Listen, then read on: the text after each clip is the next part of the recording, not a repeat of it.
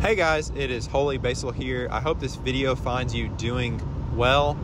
And here I am last week redoing an AMRAP of 135 pounds that I did, I think 2 or 3 weeks ago for 16. And I was able to squeak out 24 reps, if I counted correctly. And this was after a 1 rep max of 280 pounds, which I'm very happy about. Not the most impressive, but for me, I'll take it. And I think that was a cheat code, honestly. So after doing the 1 rep of 280, basically having the weight felt so much lighter with the 135. But anyway, I want to talk about dopamine, a neurotransmitter in our brain that revolves around determination, drive, makes you feel good. There's been several videos I've watched lately on YouTube. One, Andrew Huberman, also Kenny's Fit, had a funny video about it. And we rely on dopamine so much, and without it, you develop something called Parkinson's, which is horrible, like we know. But if you want to learn more about that or dopamine, how it works, I'll refer you to Andrew Huberman's videos.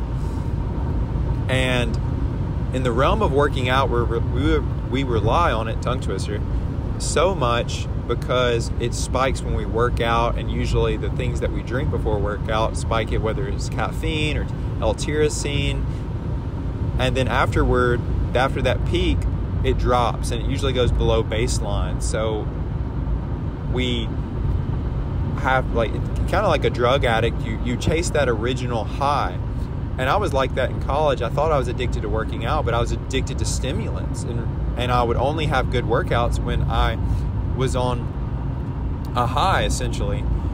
And it reminds me of spiritual concepts and my relationship with God. How when I was a brand new believer, when I first got saved in high school, I had the most overwhelming experience with God, and I just felt so much that each time I tried to interact with God again, I desired that overwhelming energy. When I didn't have that overwhelming energy, I felt like I wasn't having interaction with God. And Scripture says in Proverbs 25:27 that it is not good for man to seek glory after glory. And I think that relates to what I'm talking about here, because we want to glorify ourselves. In the aspect of working out, I was addicted to feeling good and not necessarily performing well.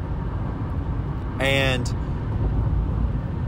to compare that to the relationship with God is, if you go into prayer or reading scripture or serving people in the aspect of how will this make me feel, you're approaching it in the wrong way. Because if you don't feel the way that you anticipated you might, you feel like you didn't accomplish anything, and that's a very dangerous spot to be in. And I feel like I've learned through working out that every workout is not going to be this adrenaline rush PR lift session that just has me feeling high and mighty every time. And I've learned with my time with God that every morning I'm not going to just feel the same way. And that's not to say that you can't occasionally, but if you seek those feelings, that's a very selfish desire, rather than just training because you know that you enjoy training and that you enjoy the results of it, and spending time with God because you enjoy that. And Scripture says in John 4:24 that God is spirit, and his worshipers must worship him in spirit and in truth. When we worship by just our feelings, it's neither spirit nor truth, because 1, our feelings don't reflect our spirit, and 2, our feelings change, so they aren't always true. I don't know if this hits home with any of you guys, just some ramblings after I drank some coffee this morning, but I hope that you enjoy your training. And 2, if you don't know God, I ask that you would reach out and call unto him. And if you do, I pray that you would spend more quality time with him, not dependent on feeling.